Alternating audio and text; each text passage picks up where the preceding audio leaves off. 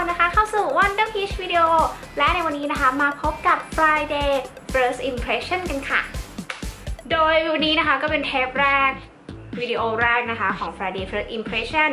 เป็นวิดีโอที่พีทก็จะนำผลิตภัณฑ์นะคะที่เราได้มาใหม่ได้มาจากแบรนด์นู่นนั่นนี่มา mix รวมกันมาเทสมาลองมาโชว์ให้เพื่อนๆเห็นว่ามันเป็นยังไงนะคะรวมถึงจะรีวิวสั้นๆว่าเฮ้ยเราใช้ครั้งแรกแล้วเรารู้สึกยังไงบ้างมีการเทสสีเทสอะไรอย่างเงี้ยถ้าได้มาหลายสีนะคะหรือว่าอาจจะเป็นแบรนด์เดียวเลยก็ได้ที่แบบส่งของมาแบบ full make up แล้วก็จะมาแต่งหน้ากันแบบ full make up ให้ชมกันด้วยนะคะยังไงก็หวังว่าทุกคนจะชอบวิดีโออย่างนี้นะคะที่สำคัญนี้เนี่ยที่พี่ทำเป็น Friday เพราะว่าอะไรเพราะว่าเสาร์อาทิตย์ก็จะได้หยุดใช่ปะพอหยุดก็ต้องไปช้อปปิ้งเพื่อนก็จะได้มีอะไรในหัวที่แบบฉันเพิ่งดูมามันเป็นของใหม่ฉันต้องไปลองก็พุ่งตัวไปที่เคาน์เตอร์เสียตังค์จบฟินสำหรับ Friday First Impressions เทปแรกของพีนะคะเป็นเครื่องสำอางจาก Catrice ค่ะนี่มาแบบเต็มมากนะคะอันนี้เป็นรุ่นใหม่ที่เขากำลังจะวางจำหน่ายนะคะก็คือเป็นตัว Foundation นี้ก็จะมีทั้งหมด4สีแล้วก็มีแป้งแล้วก็มีคอนซีลเลอร์มีไฮไลท์มีบลัชออนมีอายแชโดว์ด้วยนะคะเดี๋ยวมาดูกันดีกว่าว่าดีไม่ดียังไงเราชอบหรือเปล่าแล้วก็ผลลัพธ์ที่ใช้ออกมานะคะมันเป็นยังไงไปดูกันเลยค่ะโอเคค่ะเดี๋ยวเรามาเริ่มต้นกันที่ผลิตภัณฑ์ตัวแรกนะคะอันนี้เป็นอันที่เรากรีดร้องเพราะลองเล่นแล้วมันดูมันน่าสนใจมากนะคะอันนี้ก็คือ Catrice นะคะเป็น Velvet Finish Foundation หน้าตาเป็นอย่างนี้เป็นขวดแก้วนะคะแล้วก็น่ารักมากตรงที่มีพัมป์มาให้ด้วยตัวนี้เนี่ยเขาบอกว่ามันเป็น Velvet Matte Foundation นะคะผสมกับ Moisturizer ที่มีไฮยาลูรอนแล้วก็มี SPF 30เป็นรุ่น long lasting นะคะอันนี้คือสิ่งที่เขาบอกมาทั้งหมดนะคะพีทได้มาด้วยกันทั้งหมด4สีนะคะมีอันนี้คือเป็นสีทั้งหมดนะคะของรองพื้นนี่เบอร์1เบอร์2เบอร์3เบอร์4นะคะจะเห็นว่าเบอร์1กับ2เนี่ยชมพูมากชมพูเลยถ้าใครขาวก็ไปเบอร์1เลยนะคะเบอร์2นี่พีทขอข้ามเพราะมันชมพูมากอะแบบชมพูมากแล้วก็เบอร์ที่น่าสนใจนะคะก็คือเบอร์3กับเบอร์4นะคะใครที่มีสีผิวค่อนข้างเข้มเบอร์4ค่อนข้างเวิร์กเพราะว่ามันเป็นเขาเรียกอะไรนะอันเดอร์โทนน่าจะเป็นโอลีฟนะแล้วก็เนี่ยค่ะดูเนาะมันเห็นชัดเลยว่า3กับ4มันจะค่อนข้างเหลืองอันนี้จะเป็น1กับ2ที่ค่อนข้างชมพูนะคะดังนั้นก็พีทอะน่าจะอยู่ประมาณ1กับ3ก็คือเดี๋ยวเราจะเอา1กับ3มาผสมกันนะจ๊ะบอกเลยว่า texture ของเขาค่อนข้างดีนะคะเนื้อมันเข้มข้นแล้วก็ไม่รู้สึกถึงแบบพวกแอลกอฮอล์อะไรอย่างเงี้ยนะน้ำหอมก็ไม่ได้มีกลิ่นน้ำหอมเท่าไหร่นะคะเดี๋ยวพี่จะใช้เบอร์3กับเบอร์1ผสมกันแล้วกันจ้ะเบอร์1เดี๋ยวเริ่มต้นเนี่ยพี่จะใช้เป็นนิ้วก่อนแล้วกันเนาะว่านิ้วมันก็น่าจะเกลี่ยได้ดีเหมือนกันค่อนข้างเหลืองเลยแหละแล้วก็ขาวกว่าน่าจะขาวแต่ว่าไม่รู้อะลองดีกว่า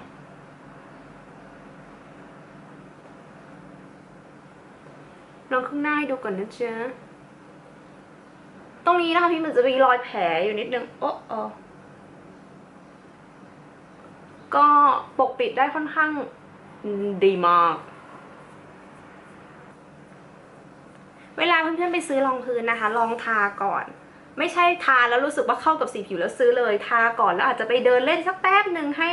ตัวน้ำมันของผิวอะค่ะกับรองพื้นมันทำปฏิกิริยาให้เกิดขึ้นมาแล้วจะรู้เลยว่ามันเซ็ตตัวเป็นยังไงมันเซ็ตตัวได้เนียนหรือเปล่าหรือว่าเกิดคราบหรือเปล่าคือตอนทามันไม่เป็นคราบหรอกเพราะ BA เขามีเทคนิคนึกออกปะแต่ว่าพอเราใช้ไปสักแป๊บหนึ่งอะมันจะเกิดอาการตกร่องได้หรือว่าเกิดอาการแบบเยิ้มหรือมันหรือเป็นคราบหรือว่านั่นแหละค่ะลองเทสดีๆนี่ไม่ทานะอันนี้ทาเนียนมากพระเจ้าป้าโอ้คือดีนะคะก็การปกปิดพิษว่าอยู่ที่ในระดับ medium to full coverage เลยคือเราลงแค่ชั้นเดียวยังรู้สึกว่ามันเป็น full coverage มันให้ลุคที่ดูเป็นแบบ velvet เนาะเป็นแบบเขาเรียกกำมะหยี่นะคะบิวได้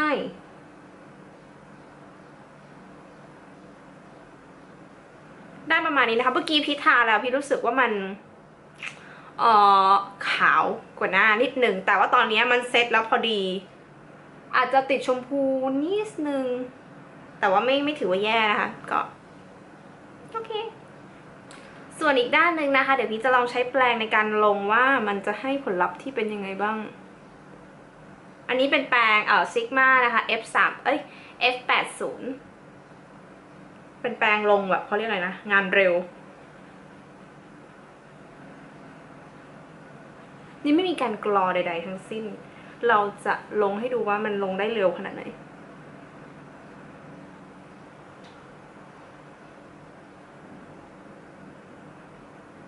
ผิวแห้งไม่แนะนำคือพี่รู้สึกว่าอีรองพื้นแบบเวลเวทอย่างเงี้ยผิวแห้งมันอาจจะก่อให้เกิดอาการเป็นขุยได้ง่ายนะคะแต่พี่ผิวมันคือตอนนี้หน้าเนียนมากสะพรึงตัวเอง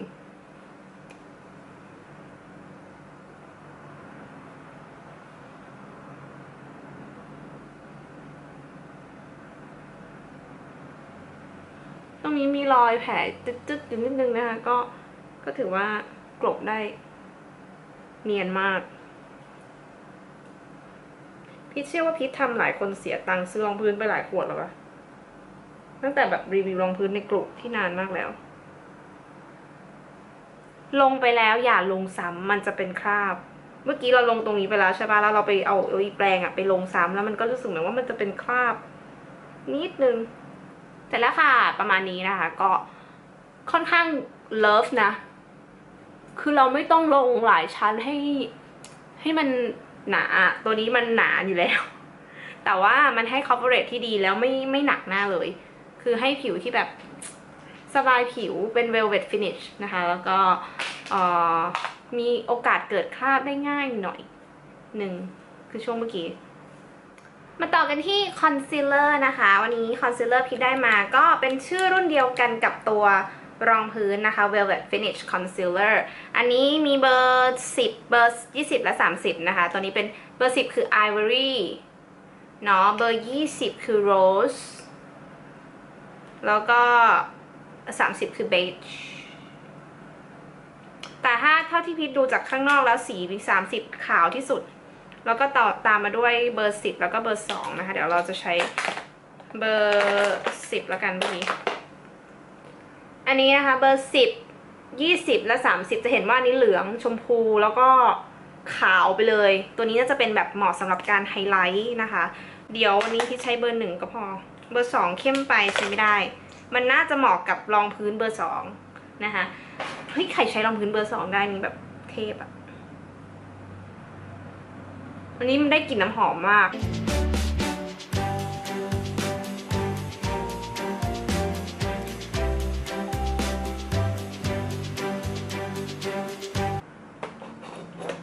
แล้วเดี๋ยวพี่จะขอใช้เบอร์30นะคะเมื่อกี้เห็นมันขาวดีก็เลยอยากจะเอาลองมาทำเป็นไฮไลท์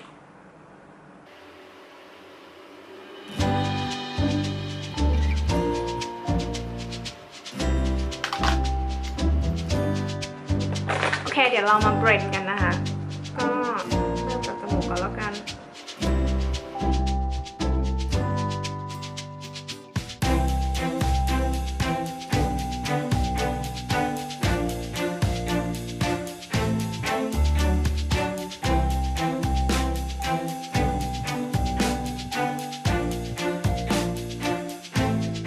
ถือว่า brightening ค่อนข้างดีนะคะแล้วก็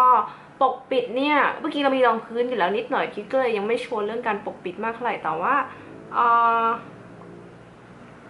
ก็ค่อนข้างโอเคนะจะบอกว่ารองพื้นแห้งคอนซีลเลอร์แห้งต้องรีบ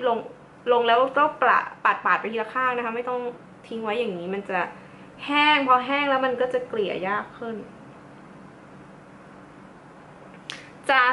พี่สังเกตจากตรงนี้ว่าช่วงตรงนี้จะค่อนข้างเป็นคราบนิดนึงแต่ว่าโดยรวมส่วนอื่นก็ถือว่าค่อนข้างโอเคนะคะไม่ได้แบบเป็นคราบอะไรหนักหนาสากันอะไรมากมายชิ้นต่อไปนะคะเป็นของน่าเล่นอีกอันนึงนะคะอันนี้คือปากกาที่เป็น highlighting pen นะคะตัวนี้เนี่ยเรียกว่า illuminating ส่วนตัวนี้ก็จะเป็นbronzing นะคะแต่มันไม่ได้เป็นสี bronzer อะไรขนาดนั้นนะคะหลังจากที่เราลองพยายามกดมันมานะคะอันนี้จะเป็น ตัวที่เป็น illuminating จะเป็นสีออกชมพูเนาะประมาณนี้ขาวๆใครผิวขาวตัวนี้กำลังเวิร์กนะคะแต่ถ้าคนผิวแทนมันอาจจะดูโดดไปส่วนอันนี้เนี่ยเป็น bronzing จะเป็นสีบรอนซ์นะคะเป็นสีบรอนซ์แบบประกายทอง illuminating bronzing ซึ่งพีทคิดว่า bronzing นี่สีสวยมากเหมาะกับแบบคนที่เขาเรียกอะไรอะผิวเข้มหน่อยนะคะผิวไม่ได้ขาวมากส่วนตัวผิวขาวก็ใช้ได้แต่ว่าถ้าเป็นคนผิวเข้มจริงๆเบอร์ที่เป็น illuminating ที่มันเป็นสีขาวอะพีทไม่แนะนำเท่าไหร่มันค่อนข้างจะแบบ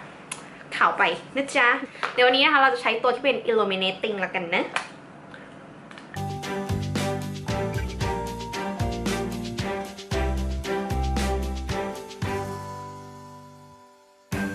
ไม่ได้จำเป็นจะต้องเฉดไฮไลท์อย่างเดียวเราใช้ทำหัวตาก็ได้เดี๋ยวเราเกลี่ยนี้ก่อนดีกว่าเดี๋ยวมันแห้งมันเป็นอันนี้มันเป็นชิมเมอร์ที่ค่อนข้างจะขาว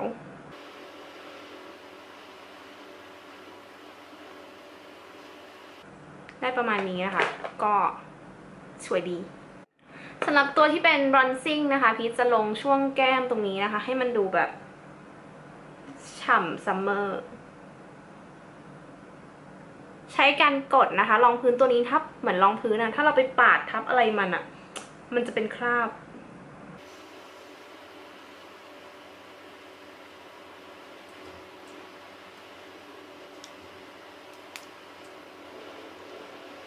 ตึ้งเสร็จแล้วนะคะก็จะได้ประมาณนี้พี่ไม่ลงเยอะนะมันร้อนเดี๋ยวมันจะเสร็จแล้วนะคะเบสเมคอัพสวยงามที่สำคัญและขาดไปไม่ได้ก็คือการปิดท้ายด้วยแป้งนะคะวันนี้เนี่ยเราก็มีแป้งมาเช่นเดียวกันเป็นรุ่นเดียวกันนะคะ Velvet Finish Powder มันหล่นไปแล้วอะไม่แตกค่ะมันหล่นไปแล้วไม่แตกหัวใจจะวายอันนี้นะคะก็เป็นแป้งรุ่น Velvet Finish Powder นะคะจาก Catrice มีทั้งหมด4 สีเช่นเดียวกันแต่ว่าวันนี้เมื่อกี้พีทลองเล่นดูแล้วนะคะพีทน่าจะเหมาะกับสีขาวเดี๋ยวเราจะใช้เบอร์1นะคะที่เป็น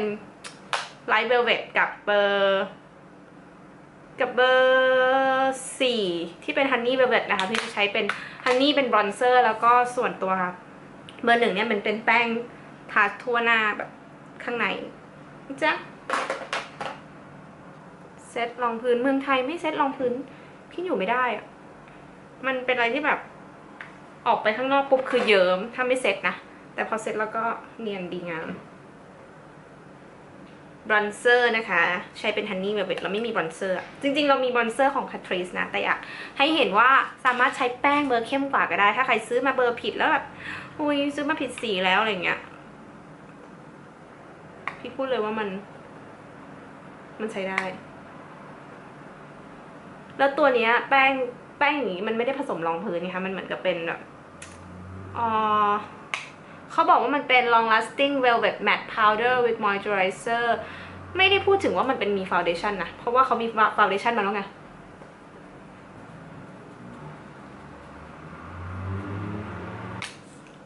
นี่เห็นไหมเราใช้แป้งที่มันเข้มกว่าทำบอนเซอร์ก็จะได้ลุคที่ดูธรรมชาติมากยิ่งขึ้นนะคะเดี๋ยว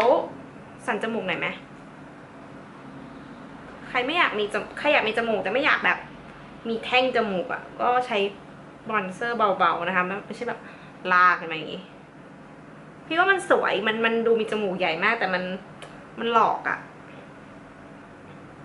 แล้วประมาณนี้นะคะหน้าก็ซีดมากเลยนะคะวันนี้พีทก็เลยเอาบลัชออนมาเล่นกันนะคะนี่เป็นรุ่น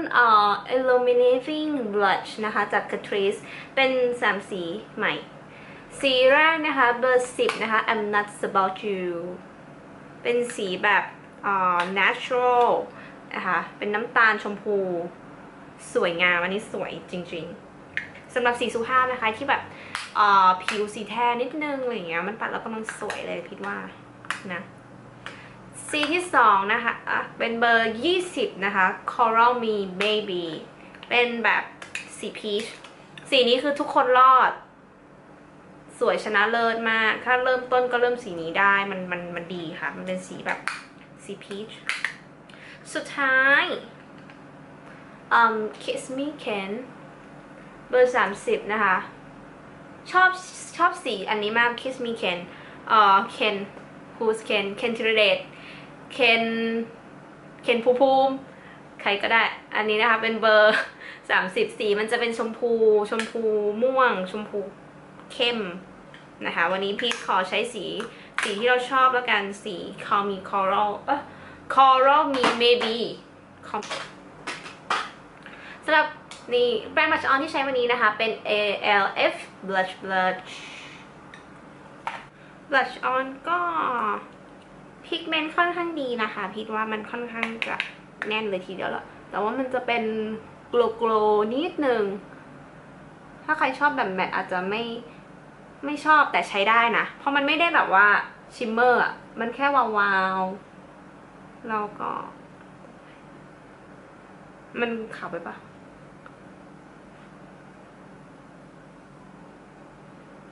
เดี๋ยวพี่ขอตัวไปเขียนคิ้วก่อนนะคะแล้วเดี๋ยวเราจะมาแต่งตาด้วยพาเลตใหม่จาก Catrice กันค่ะรู้สึกว่าคิ้วมันไม่เท่ากันคือพี่ไม่ได้กรูมมิ่งคิ้วมา2-3 วันแล้วก็ช่างมันเถอะค่ะของเล่นวันนี้นะคะที่เราจะมาพูดถึงกันอีกชิ้นหนึ่งก็คือ Catrice นะคะอันนี้เป็นAbsolute Matte Eyeshadow Palette นะคะหน้าตาจะเป็นประมาณนี้ก็เป็นพาเลตแมตทั้งหมดนะคะมีทั้งหมดด้วยกัน6สีแล้วก็จะเป็นโทนโทปเทานะคะมีสีน้ำตาลเข้มสีตรงนี้ค่ะมีสีน้ำตาลเข้มมีสีเทาเข้มมีสีแบบน้ำตาลกลางน้ำตาลอ่อนแบบเบจแล้วก็มี2สีไฮไลท์นะคะเป็นสีขาวแล้วก็สีออกขาวอมชมพูมาลองเล่นกันเลยดีกว่าจริงๆตาวันนี้ก็ยังคิดไม่ออกว่าจะแต่งยังไงดีเพราะว่าไม่ได้แต่งแมตต์อย่างเดียวมานานนะเราจะทำสโมกี้แล้วกันนะคะใช้สีเดี๋ยวพี่จะใช้สีอันนี้นะคะอันนี้เป็นน้ำตาลกลางอมเทาหรือที่เรียกว่าโทปนั่นเองวันนี้เราจะไม่ได้ใช้อายแชโดว์เบสนะก็จะลองดูว่าพิกเมนต์เป็นยังไงบ้างถือว่าโอเคนะคะไม่ได้แบบว่าไม่ได้ฝุ่นจนเกินไปแล้วก็สีค่อนข้างชัดจากนั้นนะคะพี่จะใช้สีน้ำตาลนี้ผสมกับสีเทาจะได้เข้มขึ้นมา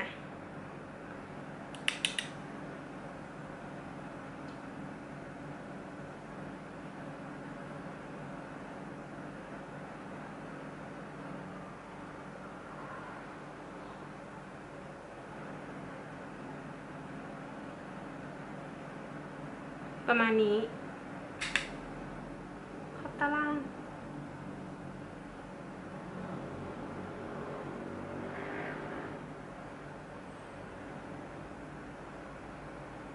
นั้นก็ใช้แปรงอันแรกนะคะที่เราลงก็เบลนขอบให้มันฟุ้งภาษาอย่าลืมเบลนขอบตากันนะคะมันจะช่วยให้สีมันดูกลืนขึ้นแล้วก็สวยขึ้นด้วยจากนั้นนะคะพี่ล่วงพี่จะใช้สีขาวตัวนี้นะคะเป็นไฮไลท์เขาไม่ได้บอกชื่อสีมันนะแต่ว่า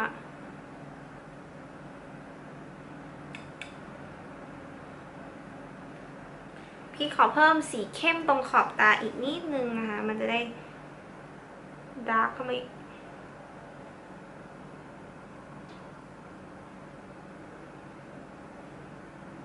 พี่ขอแต่งข้างนึงให้เสร็จก่อนเนาะแล้วก็เดี๋ยวอีกข้างหนึ่งเราจะค่อยไปทำเป็นรูปภาพให้ดูกันอันนี้นะคะเป็น Catrice eyeliner เป็น gel eyeliner นะคะสี black jack with jack black ก็ค่อนข้างดีค่ะอันนี้คือพี่เคยใช้มาแล้วประมาณ 3-4 กระปุกดีมากทนนะ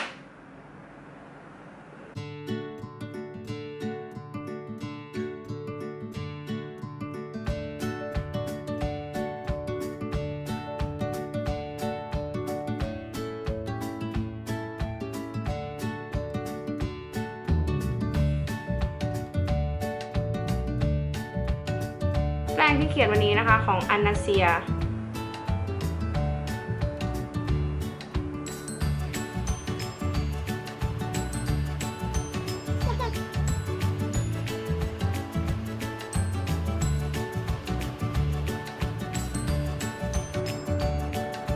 เดี๋ยวพี่จะเติมสีน้ำตาลกับสีเทาเมื่อกี้เพิ่มเข้าไปนิดนึงให้มันเบลนด์มันก็จะได้เป็นแคทอายแบบนิ่ง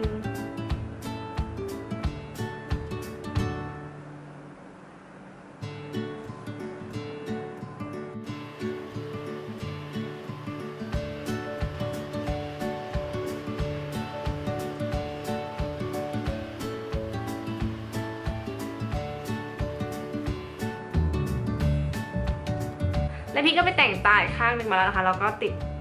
สติกเกอร์ตา2 ชั้นด้วยมันจะได้ดูแบบชัดโตขึ้นเนื่องจากตานะคะที่ค่อนข้างแน่นมากแล้ววันนี้พี่ก็เลยใช้ปากซอฟๆแล้วกันเป็นลิปแมทนะคะเป็น Essence XXXL Long Lasting Lip Gloss Matte Effect ตัวนี้เป็นลิปกลอสที่เป็นเนื้อแมทสีสวยมากเบอร์ที่พี่ใช้คือ Velvet Rose นะคะก็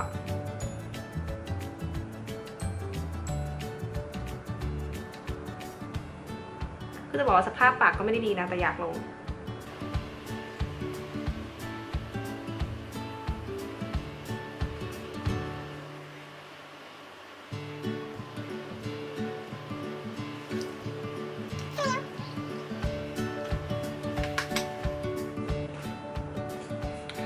โอเคตีตัวเองกันไปโอเคนะคะก็นี่ก็เป็นลุค finish look นะคะที่ได้จากเครื่องสำอางของ Catrice แล้วก็มีคอลแลบกับหลายแบรนด์เหมือนกันแต่ว่าอันนั้นเดี๋ยวเราก็ค่อยไปรีวิวแยกกันอีกทีแล้วกันเนาะเอาไงดีอะเสร็จแล้วแหละสรุปว่าโอเคเราจะมาสรุปทั้งหมดทั้งมวลที่เราลองเล่นกันในวันนี้นะคะรองพื้นตึ้งรองพื้นค่อนข้างดีค่ะพีชชอบนะคะเดี๋ยวอาจจะมีฟีดแบ็กเรื่อยๆเหมือนเราก็ลองเล่นคือพีชลองตอนนี้อยู่ในห้องแอร์นะคะมันก็เลยไม่สามารถที่จะเห็นได้ว่าอากาศข้างนอกเราใช้แล้วเป็นยังไงเดี๋ยวอาจจะลองพรุ่งนี้ไปข้างนอกดูนะคะว่ามันจะไหลมันจะเยอะมันจะมันเร็วแค่ไหนนะคะถือว่าดีพานแต่ว่าสียากมากลองสีดีๆนะคะไม่นั้นจะไม่หน้าเทาก็หน้าแบบหน้าโดนของนะคะก็เบอร์3กำลังดีเบอร์3สวยนะจ๊ะต่อไปที่คอนซีลเลอร์พีทคิดว่ายังไม่อินเท่าไหร่มั้งเพราะว่าอะไรอ่ะเพราะว่าเรารู้สึกว่ามันอาจจะมีอันอื่นที่ดีกว่านี้มั้งไม่รู้ราคานะแต่พีทคิดว่าใช้กับรองพื้นไม่ดีแต่ใช้เดี่ยวๆน่าจะโอเคยังไม่เคยลองใช้เดี่ยวๆอาจจะมีมาฟีดแบ็กบอกอีกทีแต่ว่าถามว่าสำหรับเราจำเป็นไหมไม่จำเป็นเพราะสีไม่ใช่1สีไม่ใช่2ฟินิชมันอาจจะทำให้ตกร่องได้ง่ายนะคะเมื่อกี้ใต้ตามีตกร่องนิดนึงแต่ว่าไม่ได้น่าเกลียดมากก็ยังถือว่าเฉยๆปะไม่ค่อยอินมากต่อไปคือแป้งนะคะเป็น Velvet Finish Powder ตัวนี้ให้ตึ้งดีงามชอบนะคะโดยเฉพาะพี่ใช้สีที่มันเป็นตัว Honey Velvet นะคะเบอร์4ในการบรอนซ์ทำให้หน้ามันดูนวลขึ้นแล้วก็แป้งเบอร์คือโอเคอะเราใช้2อันแล้วหน้ามันเป๊ะได้ขนาดนี้ก็ถือว่าเวิร์กมากแล้วที่สำคัญก็คือมันไม่ได้เป็นแป้งผสมรองพื้นมันเป็นแป้งสีเฉยๆมันก็เลยไม่ก่อให้เกิดอาการเค้กกี้ใดๆนะคะก็ลงทับรองพื้นได้เลยดีงามนะจ๊ะแบตจะหมดแล้วแล้วก็มี highlighting pen นะคะนี่อันนี้ highlighting pen นะคะก็ให้ตึ้งละกันแต่ว่าไม่ควรจะใช้บนรองพื้นอันนี้นะคะมันเป็นคราบแน่ๆลองใช้รองพื้นอื่นๆดูคิดว่ามันเป็นอะไรที่น่าเล่นแล้วก็เราเคยเห็นหลายแบรนด์ที่ทำเป็นจิ้มจุ่มอะแต่อันนี้มันเป็นเหมือนปากกาแล้วก็แบบให้ชิมเมอร์ที่สวยนะคะมี2สีไปลองเลือกดูกันนะจ๊ะอันต่อไปก็คือ blush on อันนี้เอาไปเลยตึ้งดีๆคือชอบมากนะคะส่วนตัวพี่ชอบสี coral มี maybe แล้วก็สี I'm not about you นะคะเป็นสีนึงที่ไม่ได้ใช้แต่เป็นสีที่สวยมากสีหนึ่งนะคะต่อไปก็คือeyeshadow palette อันนี้ก็ออกไปเลยตึ้งใครนะคะที่ตามหา matte palette อันนี้พีทว่าน่าจะอยู่ที่ประมาณ300 บาทมั้งพีทไม่เคยซื้อ eyeshadow แบบนี้นะคะแต่ว่า Catrice เขาไม่เคยแพงเกิน500หรอกคือเราชอบมากมันสวยมากสีมันดีคือไม่ได้พิกเมนต์จ๋าแต่ว่าพิกเมนต์ค่อนข้างโอเคนะชอบค่ะ สุดท้ายก็อายไลเนอร์นะคะอายไลเนอร์อันนี้เอาไปเลยตึ้งคือพี่ชอบอยู่แล้วแหละชอบความลื่นมันเขียนง่ายมันลื่นมันดำมากแล้วก็ติดทนนะคะตัวนี้พี่เคยลองเล่นแล้วก็ใครมองหาเจลอายไลเนอร์ก็ไปลองดูตัวนี้กันนะจ๊ะและนี่นะคะก็คือทั้งหมดสำหรับ Friday First Impression กับแบรนด์ Catrice ในวันนี้นะคะหวังว่าเพื่อนๆจะชอบวิดีโอนี้กันนะคะพีทก็ตั้งใจตั้งใจทำเต็มที่นะคะก็แต่งลุคนี้ไปเที่ยววันเสาร์หรือว่าไปเลือกซื้อเครื่องสำอางก็อย่าลืมไปลองดูเคาน์เตอร์ Catrice กันดูนะคะวิดีโอนี้อันนี้ไม่ได้สปอนเซอร์นะคะก็เขาส่งมาให้ลองแล้วก็ลองเล่นดูแล้วก็อยากจะมาชิดแชทคุยกับเพื่อนๆนะคะแต่งหน้าไปเมาส์ไปมันสนุกดีนะคะพี่ชอบแต่งหน้าไปพูดไปแต่ว่าถ้าใครชอบแบบแต่งหน้าไปแล้วก็แบบเงียบไปกรอมีเพลงคลออะไรอย่างเงี้ยก็พี่ก็จะมีวิดีโออย่างนั้นมาเหมือนเดิมเรื่อยๆไม่ได้แบบว่าจะมาเมาส์กันตลอดเวลานะคะสำหรับใครที่ชอบวิดีโอนี้นะคะอย่าลืมกดไลค์นะคะแล้วใครที่เพิ่งเข้ามาชมวิดีโอพีทเป็นวิดีโอแรกแล้วก็อยากจะติดตามเราต่อไปก็กด subscribe กันได้เลยไปเจอกันได้ใน Facebook แล้วก็ Instagram WonderPeach นะคะเจอกันใหม่วิดีโอหน้าวันนี้ลาไปก่อนสวัสดีค่ะ